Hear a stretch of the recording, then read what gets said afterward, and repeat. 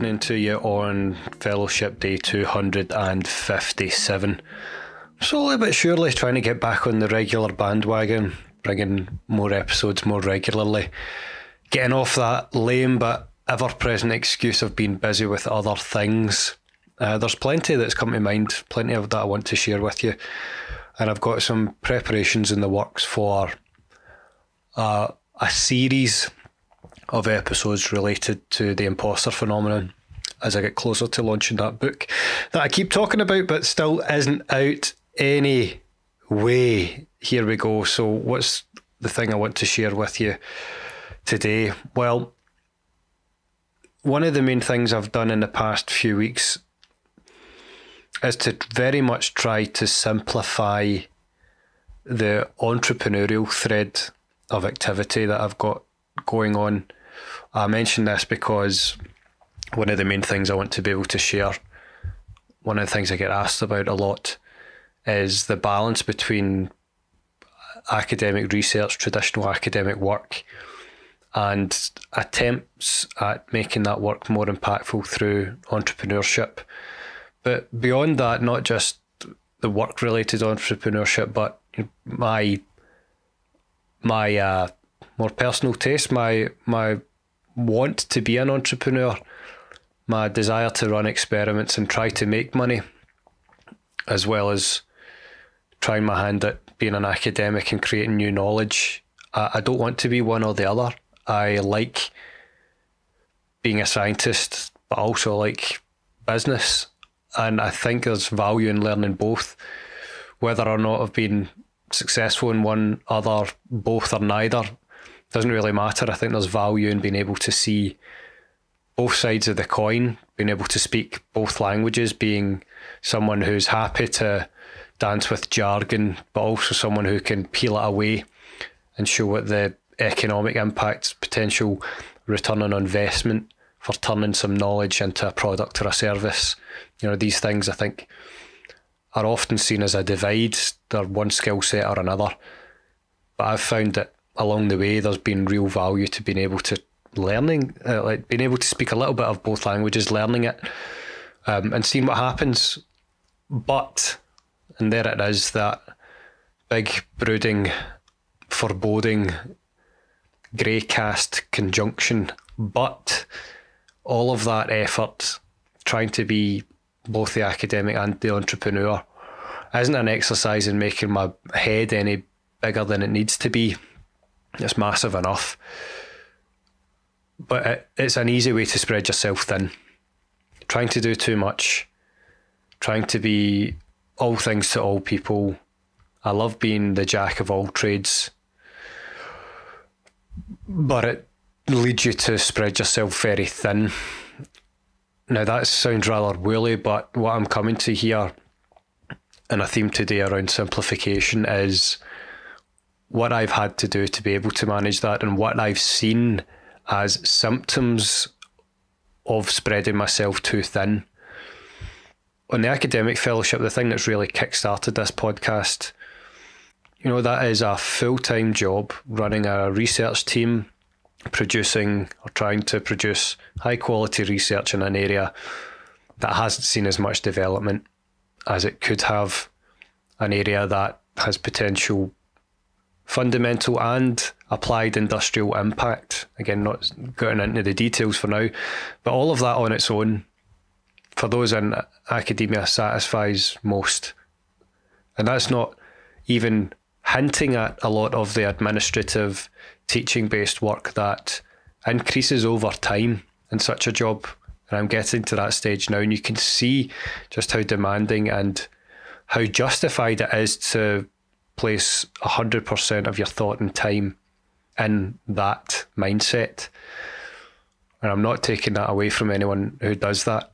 I'm just admitting here, for the good of my own well-being and to minimise my own anxiety of thinking that should be one way rather than the other, I'm not that person. I'm not 100% academically minded. But trying that experiment in business, trying to be the entrepreneur, has in part led to a circumstance where I've not registered or opened one company in my life. I've, to this date, at my early stages of entrepreneurial adventure, opened 2 companies. The reasons for that was, one's a mechanism for personal speaking work. One's a mechanism, that same one is a mechanism on which I want my books outside of academia to flourish, I dare say. I hope, if they crash and burn, whatever. But anyway, I'm rambling. So one company I've set up for those personal experiments in entrepreneurship, sort of spearheaded by attempts to write and publish a book or books. The other company was set up around some earlier work our research team did that looked like it could be a research spin out, a standalone venture, something that goes from research all the way through to product. And there's still possibilities of that. But at this early stage, I'd essentially created 2 companies with 2 sets of accounts, 2 sets of paperwork, and half the time needed to do just one of those right. And having those 2 companies has led to, I said, I was coming to some symptoms of spreading myself too thin. Some of the symptoms that made me realise I needed some simplification here was when I got letters saying that some accounts were due, that if this wasn't done soon, then there would be penalties incurred.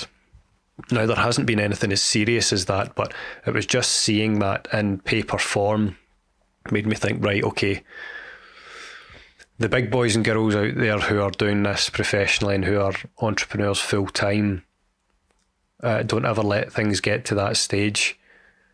But me trying to spread myself too thin did. And I realised, okay, what's going on here? Why am I allowing things to drag out in time so much that I'm getting this little jump scare that I can sort out very quickly? So in sum, so far, there's all of the academic work. I've not even mentioned commitments in the home life. And then at the same time, because I like to work between these worlds of business and academia, I've somehow set up 2 companies and tried to run them. And to my eternal discredit, if that's even a word, I've tried to do too much all by myself with minimal help, minimal delegation. And so what I've done is, to maintain what I actually want to do, not to give up work or experiments in one space or the other, I'm simplifying by getting rid of one of those companies. I'm consolidating all efforts that can be consolidated into one business rather than 2. So there's elements of both that overlap. And if one day the second business grows back to a point where it looks like it can be scalable and spun out as a standalone entity with support through known mechanisms, then so be it. But right now that doesn't need to exist, and soon it will no longer exist. And that has been an educational experience for several reasons, on several dimensions. Being able to simplify is one. Understanding how long it takes to shut down a company versus to start one has been another massive eye-opener. Needing the help of professional accountancy to do that has been another. Understanding that a business can exist and trade with a formal name but be branded with another is a fourth thing that's come out of this, at times, very painful process of simplifying to get rid of one business and consolidating it all into another.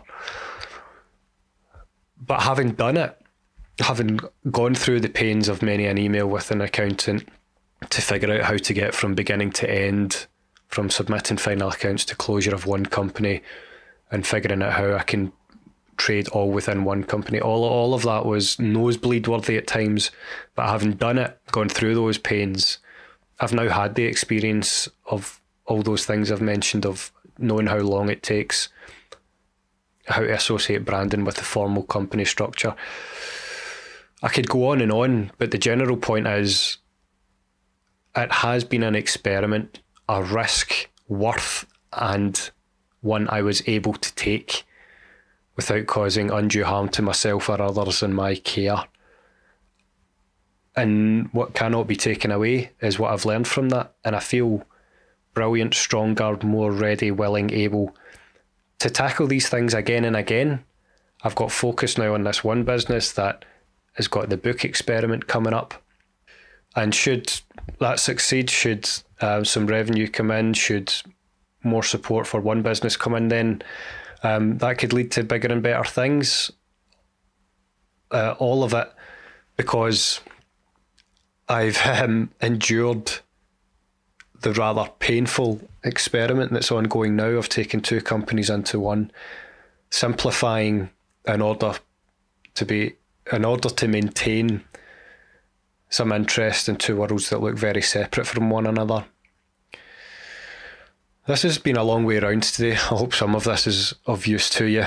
I say all of this as I stare out the window reflecting on it. I realise I've said I a lot. I'm no stranger to making this all about me. But I do hope it's of some value. If you might be someone out there who's thinking, oh, I'd love to start a business, but I've got no idea how. Or, I'd love to be able to work with someone scientifically minded to build a new product for my business, but I don't know how. The way I've put this out in one of my little cheesy daily thought posts is in 3 words, and those are the following: to learn, do. To learn, do. You can read about something as much as you want, hear about it from others, but until you do it yourself, you'll never truly learn. So everything I've said there, the valuable side, the positive side in it, has been my experience of living that advice out. In order to learn the nitty-gritty of business, I've had to do the nitty-gritty of business. But now, crucially, and in closing, the theme for today is not just to learn. It's not just to do in order to learn, but simplify in order to maintain. There's only so much of you to go around. So consider how you can keep things simple in order to be able to try everything that you want to experiment with. Have a good evening. Hope it's been a good day so far. Thanks as always for being here. Reach out on the website, on the episode web pages, if you've got a question for me, and we'll put it out on a future Q&A episode. For now, have a good one, and I'll see you again soon for another episode of the Read Indeed podcast. If you like what you're hearing on the podcast, head over to the website where not only will you find the written blog versions of these podcasts, you'll find my leadership blog series, the daily thought series, and information about my book on managing the imposter phenomenon. We also have even more free resources and webinars linked to the YouTube channel. So head on over to dr-marc-reid.com. That's dr-marc with a C -reid.com.